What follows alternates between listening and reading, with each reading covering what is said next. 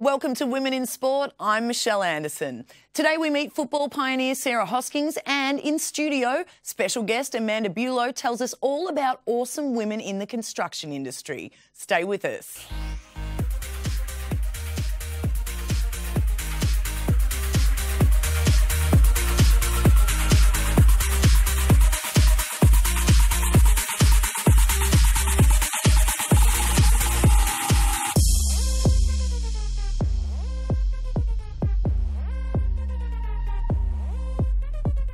The construction industry has long been the domain of men. Well, that's all changing as the industry welcomes women into the ranks. From on the tools to management roles, women are making their mark in construction. My guest is a champion for encouraging and supporting women in the industry, and she joins me now. Amanda Bulow, wonderful to have you here with us today. Thank you. Now, tell us, how many women are in the construction industry at the moment? So a report that was done in 2016 shows that there's 12% of women in the construction industry, but only 5% of those are full-time.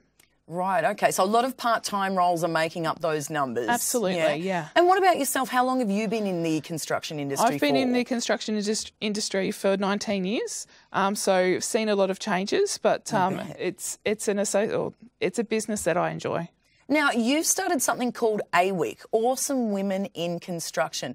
Tell us, why did you start that and what exactly is it about? So Awesome Women in Construction started with 14 industry colleagues going to breakfast one day. We'd been talking about catching up for a long time, separate to our roles, and just to, see how everybody is, checking in, just expanding our friendship network. After that, A-Week was created. We caught up for the next few months, and each time we did, our numbers doubled in size. So Awesome Women in Construction was created. It's brilliant. So just send the word out throughout all of the different businesses. How it's 18 months down the track now since you started. Yeah. How has it gone from the beginning through till now? What are the numbers like, and what sort of events are you holding? So when we started off with our 14 ladies for breakfast, we've now got over 350 members on our mailing list, which is fantastic. Brilliant, yeah. And we have an average in this year of 61 people attending our monthly events. Yeah, great. And what sort of events are you hosting when you get all the women in the awesome women in construction together? So we have monthly events, and we vary them between where we might teach how to network. Because even though we do it on a daily basis, there's always a nice way to get some hints and tips on how we can do it better. We have guest speakers, and a lot of the time it's simply based around networking. So having that good half an hour before the event actually starts, just to meet somebody in the room that we haven't met before. And what have the responses been like with the women who come along to A-Week? I mean, obviously, I think it'd be good, being the minority in the construction industry at the moment. What are they saying to you, on the back of coming to these events? Yeah, look, a lot of they're all loving it. So they're all coming for very different reasons. Whether they're in a small business, they're coming and meeting new people. Whether they're coming to, and a lot of them are connecting on a personal basis as well, and not just a professional level, which is fantastic. So we all need someone who can help us through the days where we're not quite, having the best day. Absolutely. And it's great to have a support network there for that. Well, that sounds unbelievably fantastic. I need you to stay here with me, Amanda. We're going to keep chatting. But right now, let's chat some more and check on football pioneer and AFLW great Sarah Hosking.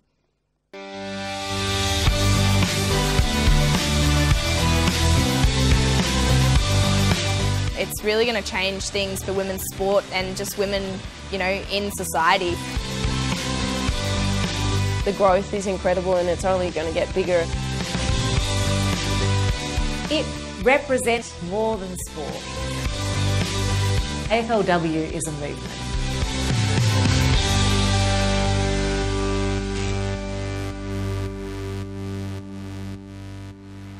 For many years, netball has been the #1 women's sport in Australia.